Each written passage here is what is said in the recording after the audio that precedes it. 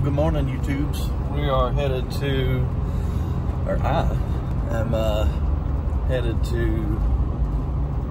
I'm just doing a tow job for somebody. Going to take a local guy, his BMW, to his place in Cashiers, North Carolina, and pick up the Mahindra Roxor that he has up there and bring it back. It's hunting season, gotta go. So anyway, let's do it. I guess first we need some fuel. Oh wait, my fuel rail, it doesn't actually work. This is what I do. 68 miles is how far I've been since I filled up. Hey, don't be laughing. Y'all laughing that I ain't replaced that fuel gauge there, the fuel sensor down in the tank. Yeah, that's like about $600. Need you to like and subscribe and stuff so that we can actually monetize this thing if y'all want to fix stuff. Help a brother out. $1.89, heck yeah. Look what I gotta get. So what I did, and I'm just doing this for documentation for my sake, make sure nothing happens to this vehicle make sure nothing happens to this thing on the way that I didn't see. But what I did was I traded off my single car hauler. I bought a 3-car hauler. And I can haul 3 cars. Well, I'm going up the mountain today at Cashiers.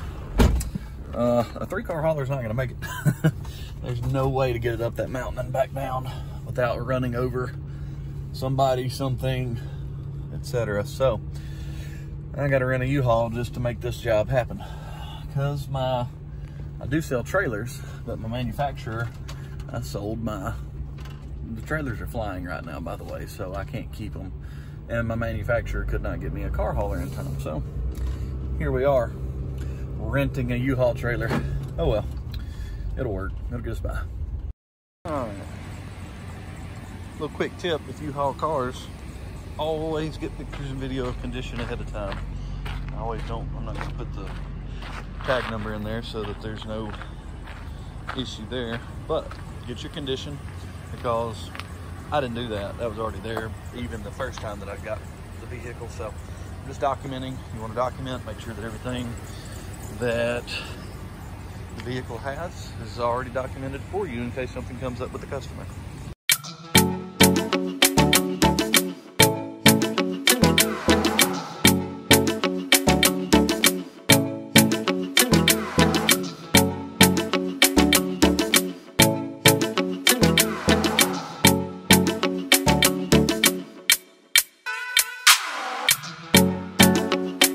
We can start getting into the mountains. I'll try to get some video of that if I can. Put it on my mount or whatever. Pretty cool. It'll be a nice little ride up here. Headed up the mountain. Up we go. Who you reckon lives way up there? That's awesome. All right, so we got this thing loaded. It's a Mahindra Roxor. And pretty cool. So we're fixing to try to get out of this really tight driveway and get back towards Alabama. That was a long trip. This thing was dead when we got there, so it just made the trip a lot longer. Anyway, gonna drop it off, call it a night. Check in hand. Boom.